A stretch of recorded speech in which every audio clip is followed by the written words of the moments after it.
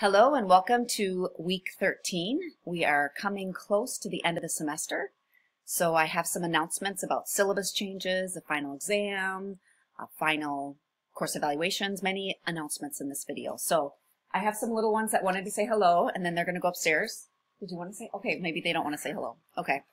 I know somebody wanted to say hi to Miss Tanya, but I guess he's getting all shy right now. Now you might as well say hi. Say hi. What is China? Miss Tanya. That's... He said China. All right. Okay. So, all right. Here we are back. And first of all, I'd like to explain some syllabus changes. So we have an extra week well, it's kind of half of a week that has been added to this spring semester compared to the fall semester because of Thanksgiving and when things start. And so there's actually some extra readings that were there listed for this week. However, I'd really like to free up some more time for you to work on your visualization project. So the readings that are listed for this week, you do not have to do.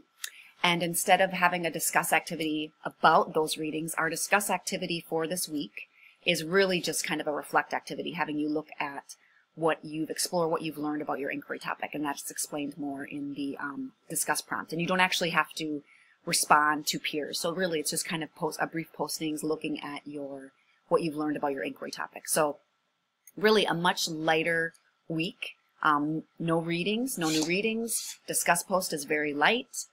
No reflect, focus and reflect post for this week. So really it's about opening up space and time for you to work on your visualization project. Really get into it, really play with it, the platform, really explore. Are you sure? We've got some bubbles happening back here. Hopefully we don't get whacked on the head with a bubble blower. So that's this. No readings for this week. Just look through the agenda here and that will explain what you need to do for this week. Also, final exam is coming up this week. I will be sending you an email either this week or early next week letting you know if you qualify to skip the final exam. And that will be, the final exam is actually already posted in the under content if you want to look at that and see what the prompt is. You can also let me know if you'd like to take the final exam. So even if you qualify to skip the final exam, but you would like to take it just to have that extra cushion for your grade.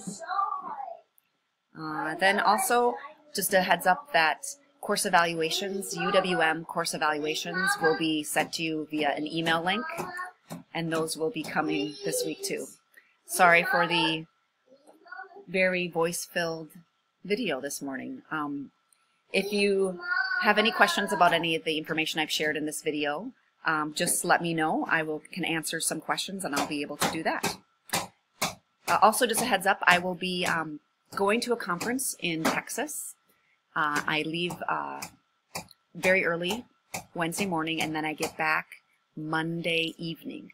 So you feel free to email me, but just know that my email response time may be a little bit slower than normal. So I hope you are all well and enjoying this beautiful sunny weekend we had, but also today it looks very sunny.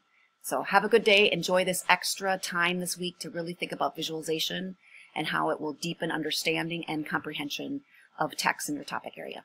Have a good day.